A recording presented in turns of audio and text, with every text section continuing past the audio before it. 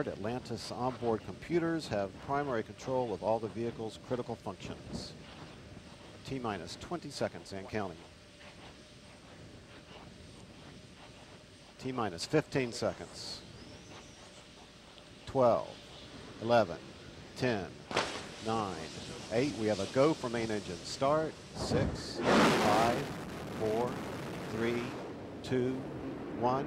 We have booster ignition and liftoff of the Space Shuttle Atlantis, setting in place the keystone to the space station's backbone. Houston, Atlantis, roll program. Roger, roll, Atlantis. Houston's now controlling Atlantis, rolling on course toward the International Space Station. Atlantis already traveling more than 300 miles per hour.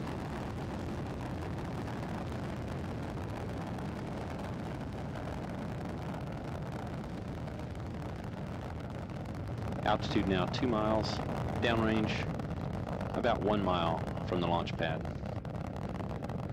3 engines on board Atlantis have throttled back to 2/3 throttle to prepare the spacecraft to pass through the area of maximum air pressure and go supersonic.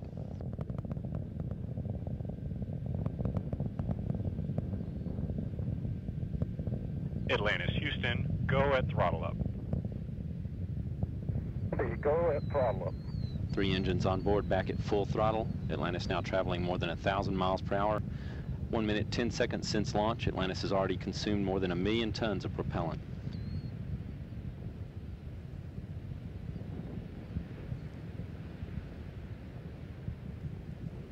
Altitude now 12 miles. Speed 1,700 miles per hour. 10 miles downrange from the launch pad.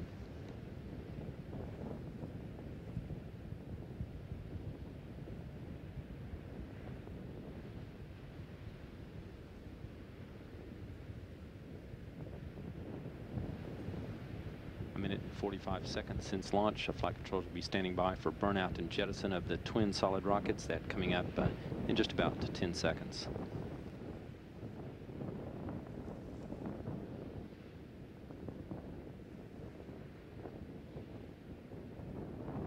Solid rocket booster jettison.